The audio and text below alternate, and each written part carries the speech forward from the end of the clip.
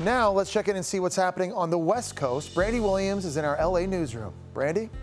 So Jesse, we are remembering Barbara Bush today, who died at the age of 92 on Tuesday. She passed away at home in Houston, Texas, just 2 days after deciding she no longer wanted to seek medical treatment for her failing health.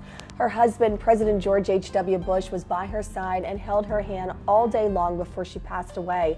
Their marriage was the longest of any president in American history. It lasted 73 years.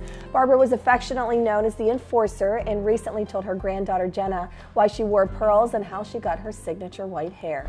The pearls are to cover the wrinkles, which they no longer do. You can't wear pearls all over your face.